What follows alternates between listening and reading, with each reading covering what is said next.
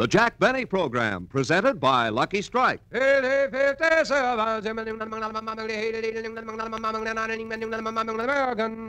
page news. In the nation's great tobacco markets, the famous Crosley poll has just finished asking independent tobacco experts, what cigarette do you smoke? over 50% more named Lucky Strike than any other brand. Yes, by a 50% margin over any other brand, independent tobacco experts name Lucky Strike first choice.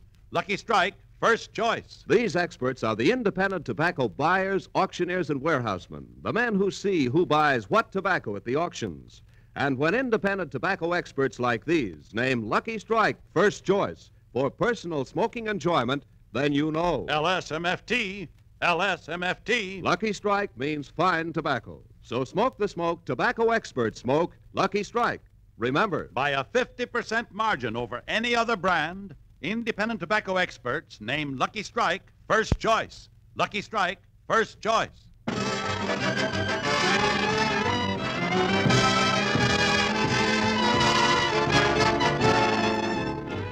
The Lucky Strike program starring Jack Benny with Mary Livingston, Phil Harris, Rochester, Dennis Day, and yours truly, Don Wilson.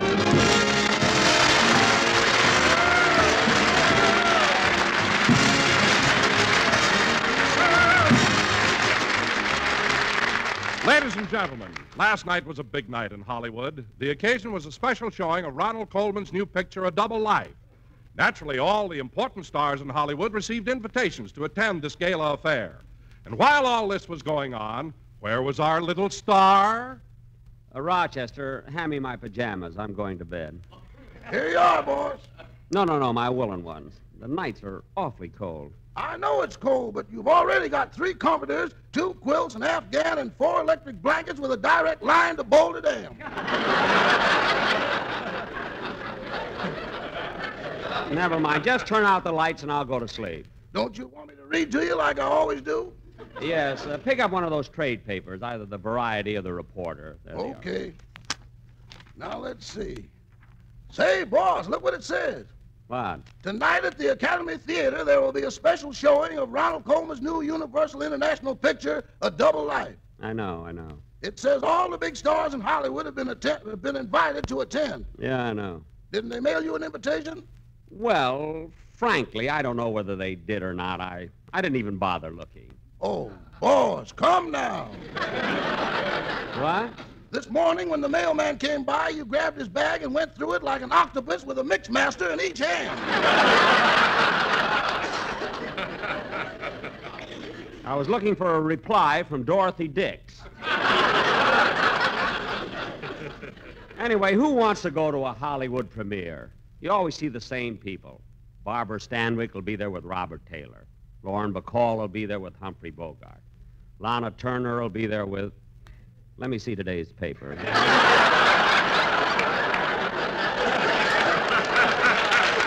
Anyway, Rochester, believe me, I'm not mad because I didn't get an invitation to the preview. As a matter of fact, if Universal Studios, if William Getz, the executive producer, if Ronald Colman himself called me on the phone right now, I wouldn't go to that... I'll get it, Rochester, I'll get it. Hello? Is this Sam's Meat Market? No, it isn't.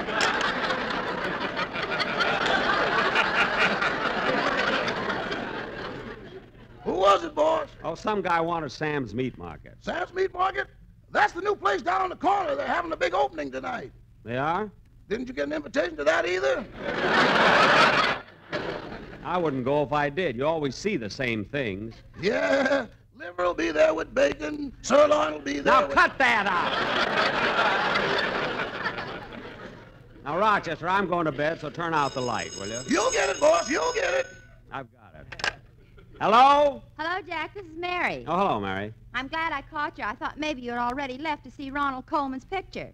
No, Mary, I was supposed to go, but I don't know. When you've been a star as long as I have, you don't get excited about those things, you know. Gee, and I thought we could go together. No, Mary, I'm ready for bed. Oh, that's too bad. I have 2 tickets. What was that, Mary? What did you say? What did you say, Mary? I said I've got the 2 tickets to Ronald Colman's preview. Mary, just because you got tickets, you don't have to be so nervous about it. Look, I was ready for bed, but I wouldn't let you down. So while I get dressed, you jump in a cab and pick me up in 10 minutes. Okay, Jack. I may be a few minutes late. I want to stop off at the florist and get a corsage. Good, good. While you're there, get one for yourself, too. I mean, come over as soon as you can. Goodbye. Rochester! Rochester, I'm going to the opening. I knew Sam wouldn't let you down. Not the meat market. Now stop jabbering and help me dress. Hiya, Jackson. The door was open, so I came right in. Oh, hello, Phil. Where you going? Oh, I promised Mary I'd take her to a special showing of Ronald Colman's new picture. No kidding, Jackson. You mean you got an invitation? I certainly did. That's why I'm putting on this tuxedo. You may not know it, Phil, but for the past 20 years, I've been rubbing elbows with the most important people in show business. From the looks of them sleeves, you must have been rubbing them pretty hard. All right, so it's a little thin around the elbows. Now, pardon me while I get dressed, will you? I'll help you, Jackson. While you're putting on your shirt, I'll button your shoes. Thanks, Phil. Oh, Rochester, hand me my wing collar, will you, please? Yes, sir. Uh-oh. What's the matter? You wear a size 15 and a half collar, and this is only a 14. Oh, that's all right. We can make it work. Put it on. Okay. Here's the collar button. Yeah, I got it. Now, hold still. Boy, this collar's really stiff. Yeah. Just a minute now. There, I got it. Yeah. How's that, boss? I guess it's all right, but it's so tight I can hardly...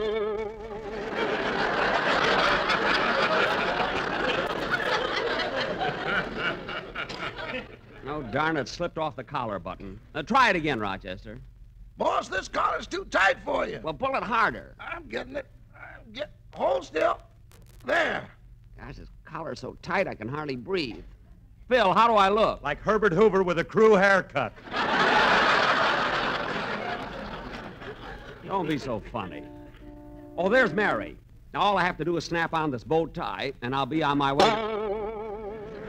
Darn it. There it goes again. Rochester, where's my bow tie? It went out the window and headed for Capistrano.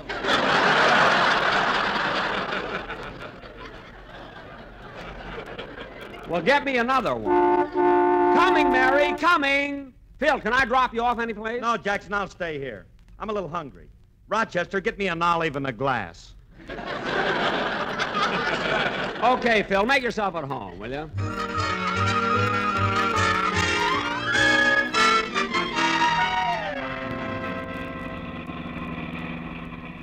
Say, Mary, don't look now, but ever since we've been riding in this cab, there's been a moving van following us. I know. What?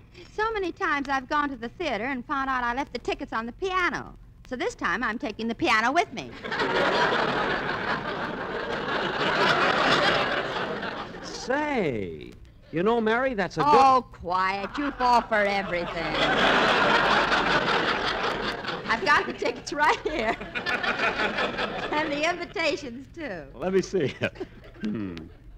Universal International cordially invites you to attend a special showing of A Double Life starring Ronald Colman. Say, gee, they're really beautiful invitations, isn't they? Here you are, folks. Academy Theater. Come on, Mary. How much is that, driver? $1.60.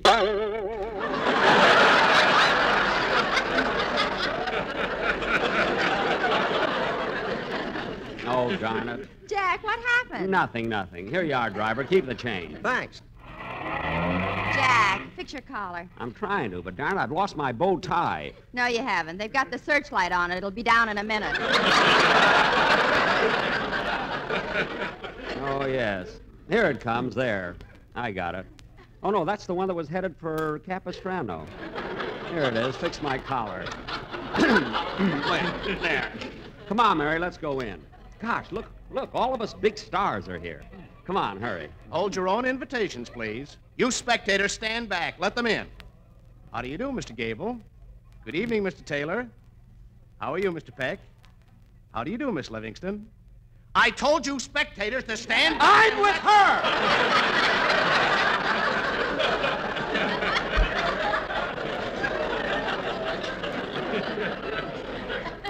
Oh, well then go right in, mister. Mister.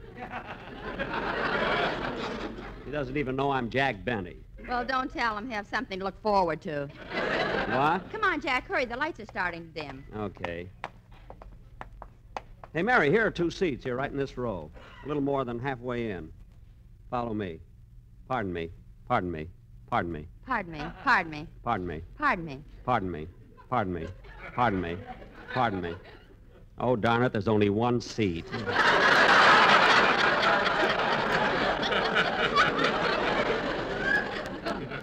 We'll have to go back. Pardon me. Pardon me. Pardon me. Pardon me.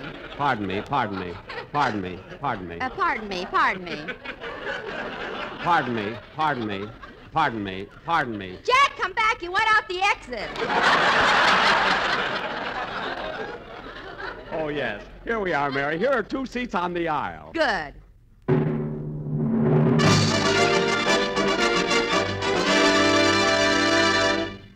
Gee, Jack, we just made it. The travelogue is coming on. Oh, yes. As the sun comes up over the famous Diamond Head in Honolulu, we pay another visit to that land of enchantment resting far out in the blue Pacific, the Hawaiian Islands. Well, Jack. Huh? It's me, Don Wilson. Oh, hello, Don. I didn't see you sitting behind me. Who are you with? Your quartet, the Sportsmen. Oh, good, good. And now let us pay a brief visit to one of the lesser-known islands, where we find Chief Humanukanuai and his people doing their native dance. Gee, this is good, isn't it, Hey, Mary? Jack. Don, I want to see this travelogue. Shh, quiet back there. Yes, Don, quiet. You're disturbing the people. But, Jack, what a coincidence. The quartet has a commercial worked out that fits to the music they're playing. All right, but Don, not now. We're in a theater. Not now. Now? Good. Don! Go Don, ahead, fellas. Very softly. Don, we're in the theater. I can't hear him. Don,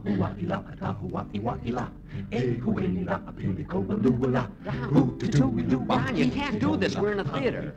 Make the boys be quiet. Yeah, quiet back there. Don, it's so embarrassing. Yeah. Lucky Strike, one we like. Hoo-dee-doo-wee-loo-wah, firm and fully packed, mighty free and easy on the draw. Don. Yappy boom, go speedy rings, hooty-tooty-acco, to find tobacco, on no leaf will smoke a Lucky Strike. Smoke Lucky Strike. People are looking at us. What's the matter with you? Quiet back there. SMFT. Quality of product is essential to continuing success. Lucky's are made of the fine of the light tobacco we confess. MFT. Don, we're in the theater, boys. Wait a minute. Wait a minute.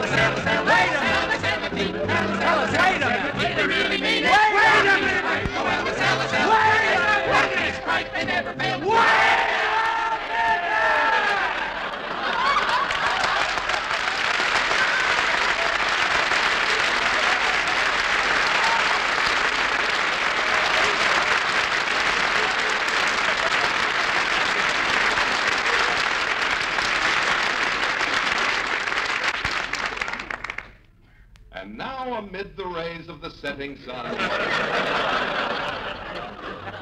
it's with heavy heart that we say goodbye to Hawaii, home of the pineapple, where everybody is on the dole. Oh, Fitzpatrick, if you pull any more of those pineapple jokes, you'll get canned. How do you like that? He must be a friend of Phil Harris.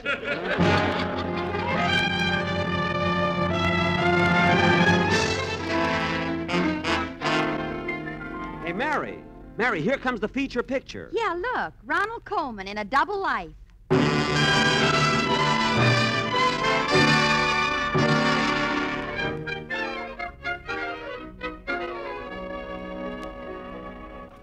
Gee, what a crowd. Hurry, Jack, or we'll never get out to the lobby. Okay. Gosh, Mary, that was one of the best pictures I ever saw. Yes, and it was such an appropriate title. A Double Life. Yeah. It really fit.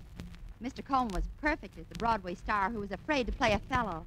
Well, Oh, fine. I suppose you could have played Othello better than Ronald Colman. no, Mary, I don't think the people would like me and Ronnie's part in the picture, but then, on the other hand, do you think the public would have liked Coleman and The Horn Blows at Midnight? They wouldn't have liked that picture with Eisenhower in it. I guess not. Say, Mary, isn't that Mr. and Mrs. Coleman over there? Ronnie and Benita? Where? There, just coming out of the theater. Oh, say, Ronnie. Ronnie. What is it, Benita?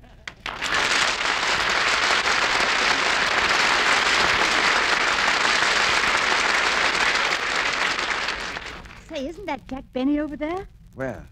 Oh, for the love. Well, let's hurry, Benita. Perhaps he hasn't seen us. I think he has. He's coming towards us. Well, I've got an idea so he won't recognize me. Ronnie, stop. What are you doing with my hat? I'm going to wear it. Maybe he'll think I'm Tom Brenneman. Yes, but then you'll have to kiss him. Anyway, let's try and get rid of him quickly. I want to go to Ciro's and celebrate. All right, but don't create a scene. Be pleasant to him, and perhaps he'll go away. Yes, you told me the same thing about your mother, and she's been with us for 20 years. Well, Ronnie, Benita, how are you? Hello, Jack. Hello, Mary. Hello, Benita. Say, Ronnie, your picture was simply wonderful. Oh, thank you, Jack. Glad you liked it. Like it. You know, Ronnie, watching your performance this evening was one of the most enjoyable experiences I've ever had. Oh, well. Not only is A Double Life a great picture, but your acting was the finest I've ever seen on the stage or screen. Oh, now, Mary, Gee, you were absolutely brilliant as a fellow. And when you played yourself, you were so suave and so handsome. Well, Mary, stop. You're embarrassing him. Benita, you keep out of this.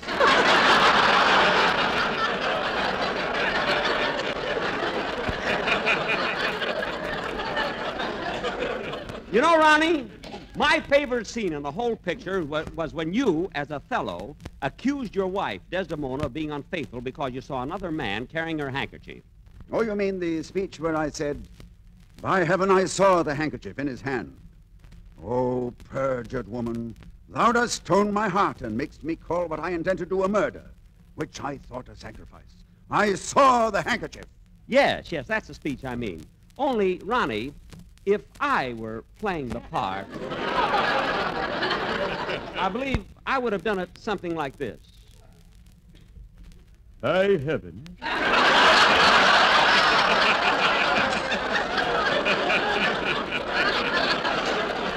I saw the handkerchief in his hand. Oh, perjured woman! Thou dost stone my heart and makes me call what I intend to do a murder. Which I thought a sacrifice. I saw the hanky.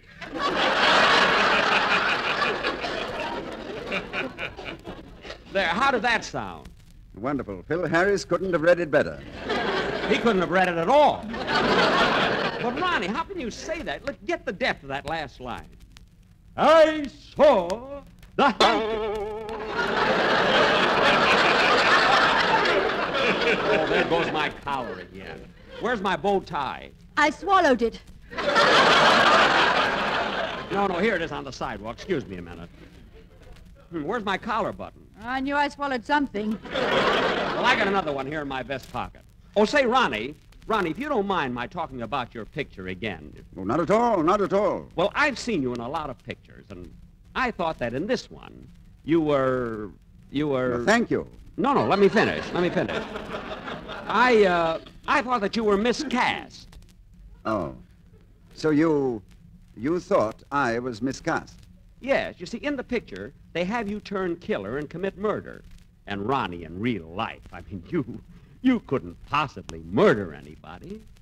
Oh, I don't know.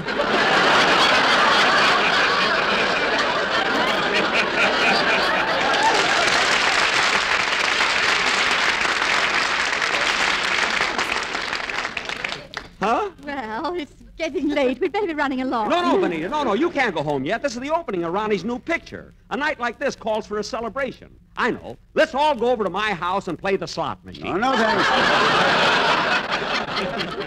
No, thanks. Benita and I are going to Ciro's. Goodbye. Wait a minute.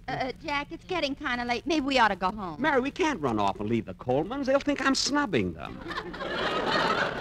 Now, we'll all go to Ciro's. Come on, everybody. Oh, taxi! Look, Jack, we can't all get into one taxi. There are 4 of us. Okay, you folks take this cab. Mary and I'll take the next one. See you at Ciro's. Oh, Benita, What a fool I was to let Benny know where we were going. Oh, what's the difference, darling? And anyway, Mary's such a nice girl. Oh, I've nothing against her. I like Mary.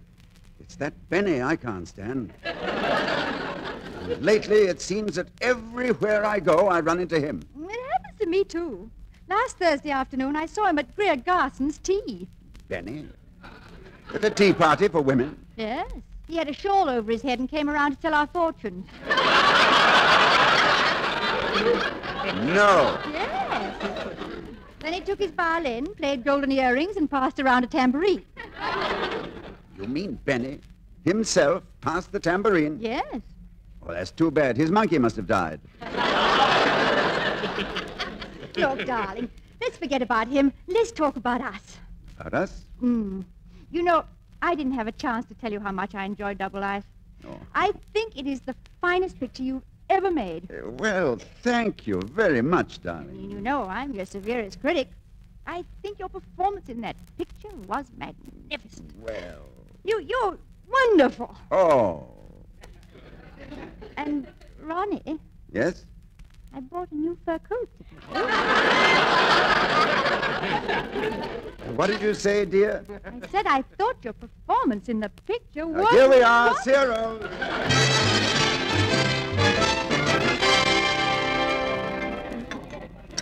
You're certainly lucky to get this ringside table. Yes, I hear they have a wonderful floor show. It was nice we all arrived together. No one was kept waiting. Yes, it was, wasn't it? Say, Jack, it's kind of chilly in here. Will you please get me my coat? Certainly, Mary. What about you, Benita? Is your coat checked? No, it's Persian lamb.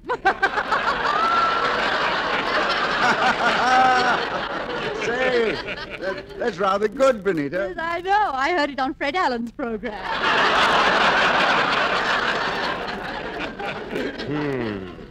Say, how about ordering our food so we'll be through eating when the floor show starts? All right, I'll call the waiter. Oh, waiter! Waiter,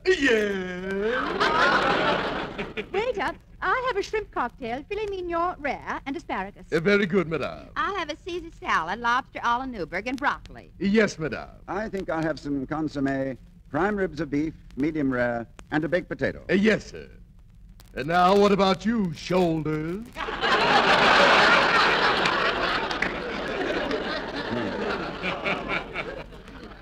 Well, I'll have potage au jour et salade avec roquefort, et la bouffe avec bordelais et pomme de terre. Well, get him.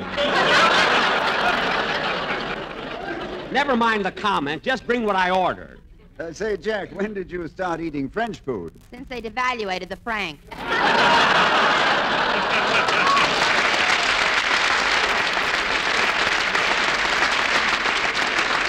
Mary.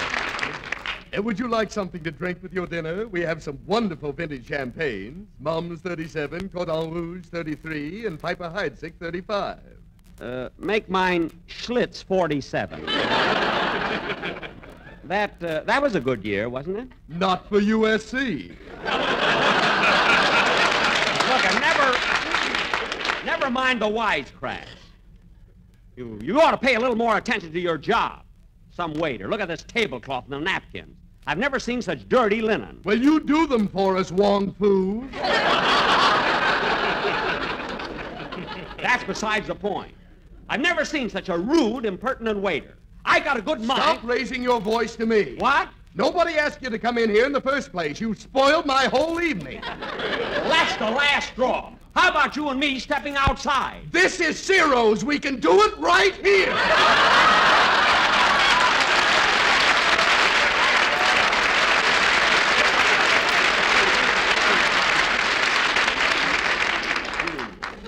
Look, waiter, just go get our orders, will you, Oh, please? all right. Ronnie, you can come out from under the table. People have stopped staring. Well, now let us all have a pleasant evening. Come on. Let's eat, drink, and be merry.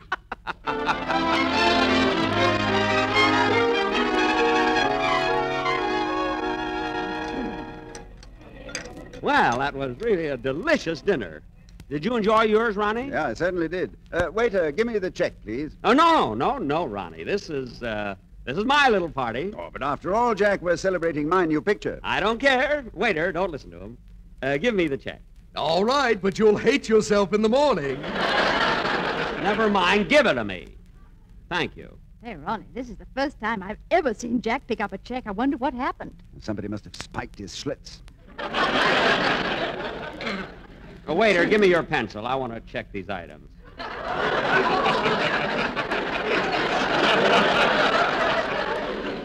Thank you.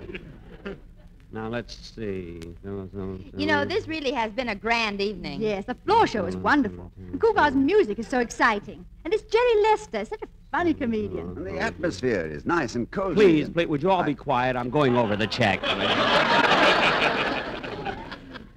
Now, let's see. Shrimp cocktail, $1. Consomme, 85 cents. Caesar salad, $1.25. Filet mignon. Whoops.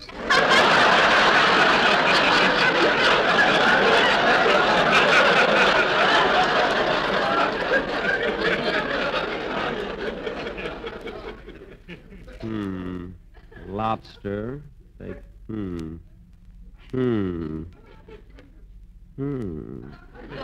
Ronnie, did you have an extra cup of coffee? No, Jack, I had milk. Well, where did this extra cup of coffee come from, waiter? You ordered it. I didn't order it, and I want it taken off the bill. Oh, Jack, please. Now, you keep out of this, Mary. Waiter, I'm not going to pay for this extra cup of coffee. I want No, to... Jack, let me pay the check. No, Ronnie, this is my party. Now, look, waiter, I don't mind paying for what we got, but I know that no one here had an extra cup of coffee. Oh, Jack, for heaven's sake. Now, have this bill corrected immediately. Ronnie, the orchestra's playing. Let's dance our way out the back door. All right. Benita, come quick. Hurry up. Now, what about it, waiter? You ordered the coffee and you'll pay for it. I ordered it, but I changed my mind and you took it back. Did you see me leave the table with it? Yes. By heaven, I saw the coffee in your hand. Oh, perjured waiter! What? Thou dost stole my heart and makes me call what I intend to do a murder. Well, which I thought a sacrifice. I saw the coffee. Oh, darn it, there goes my collar.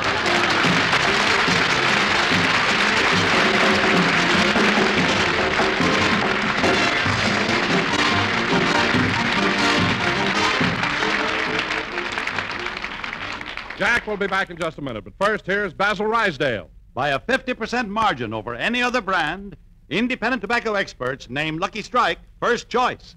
Lucky Strike, first choice. American. Back of that statement is an impartial Crosley poll just completed in 11 southern tobacco states. This famous, authentic research group reveals that when independent tobacco experts choose a cigarette for their own personal smoking enjoyment, over 50% more named Lucky Strike than any other brand. Yes, by a 50% margin over any other brand. Independent tobacco experts name Lucky Strike first choice. These are the tobacco experts, the independent buyers, auctioneers, and warehousemen who buy, sell, and handle tobacco at the auctions. Men like Mr. Sidney T. Curran, tobacco warehouseman of Oxford, North Carolina, who recently said, "At auction after auction, I've seen the makers of Lucky Strike buy fine tobacco that smokes up mild, cool, and fragrant.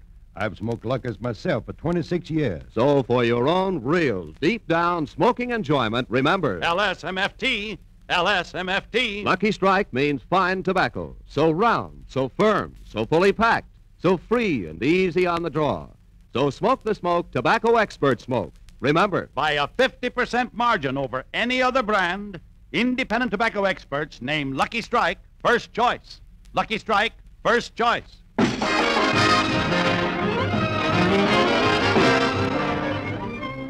Ladies and gentlemen, I want to thank Mr. and Mrs. Ronald Colman for being with us tonight. And to Dennis Day, my best wishes and congratulations. Good night, folks.